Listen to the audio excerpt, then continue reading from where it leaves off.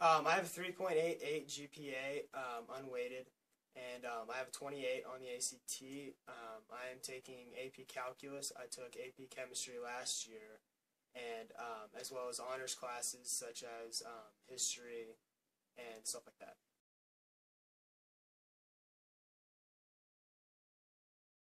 I'm the catcher for here at Hope, and then I also play center field for the Albuquerque Baseball Academy.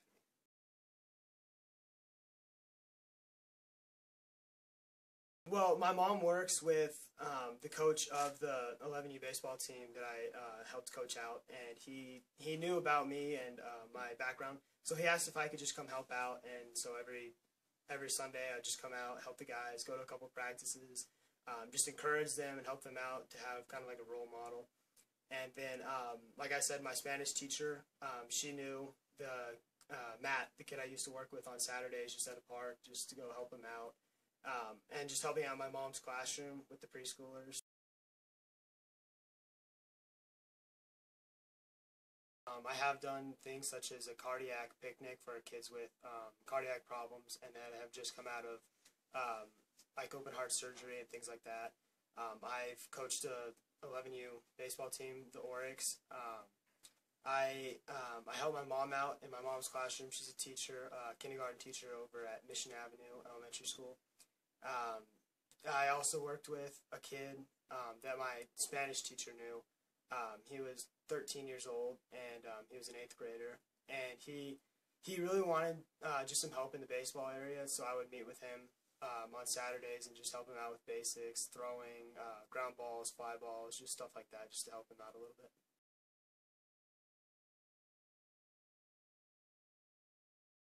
Definitely my dad. My dad was a big mentor. He was professional, or not a professional, but a college soccer player, and so he always had that gene that I have, the competitiveness, and he always pushed me to be the best that I could, not only in my sports, but also in the classroom. And my mom being a teacher, I was homeschooled until 5th grade, so she gave me the basic foundations and really set me on the right path work-wise, so I could succeed in the classroom as well as on the field.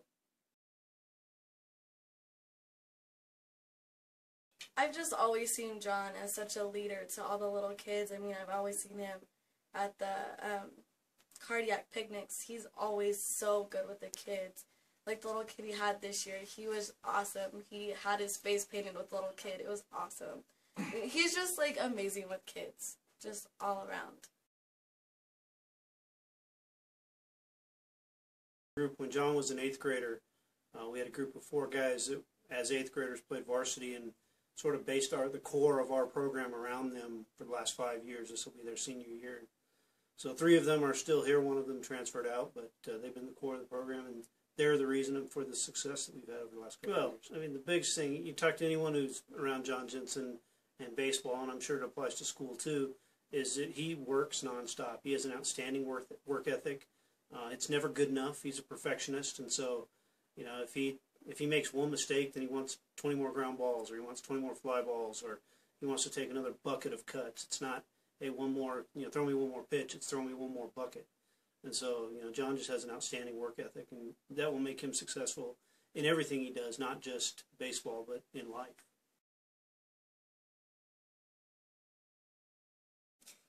Well, definitely my goal is to bring the team another state championship, but that's a big goal, and it takes work from everybody, and the program needs a leader, and I feel that last year I was one of those leaders, and this year I'll be able to step up and be the leader again, just to keep pushing us and keep helping us to stay on the right track and keep working, because practices, they sometimes get old.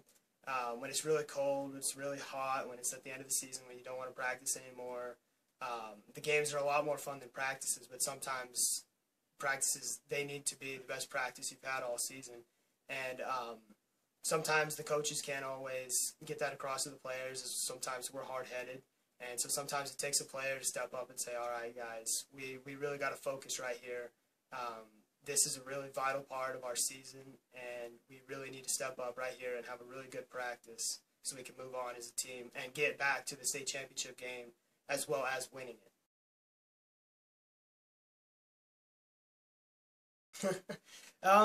He's a tough coach. I wouldn't call him a softie.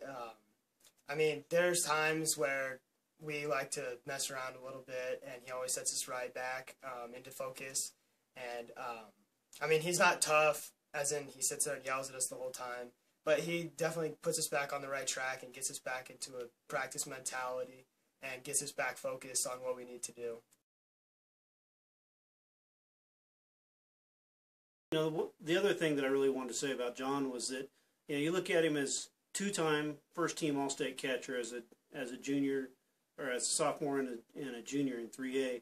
But not only that, but last year with him as the primary catcher, we had two first-team All-State pitchers and a second-team All-State pitcher, which he calls the game. You know, we don't call pitches for him. John calls the game. And so to know that we had, you know, those three All-State pitchers in our lineup, you know, the reason they were All-State pitchers, the reason they went 8-0, 8-1, and 8-1 was because of John behind the plate. You know, he makes them successful. Being a part of the ABA was really, it's what put me to the next level of baseball. Our program is geared towards helping New Mexico kids get to the next level, and the next level is college baseball. And so understanding what college coaches are looking for, you know, good student athletes, good character kids, you know, work ethic, play hard. So knowing what we need, what the college coaches are looking for, then we've got to make sure the kids understand that all those little things that they do on the field and off the field are being scrutinized.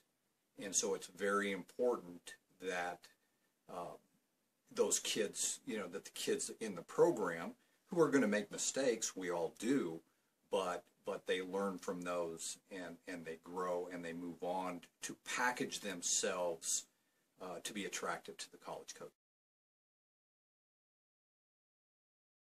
It's whether he gets a base hit or he makes an error, or, you know, it's a good day or it's a bad day. John is the guy that plays hard and sets the example for everybody else. And so for us as an organization of attaining our goal of helping him and others move on and play at the next level, John is that example. It's the athlete who deserves the majority of the credit, not the high school coaches nor the ABA.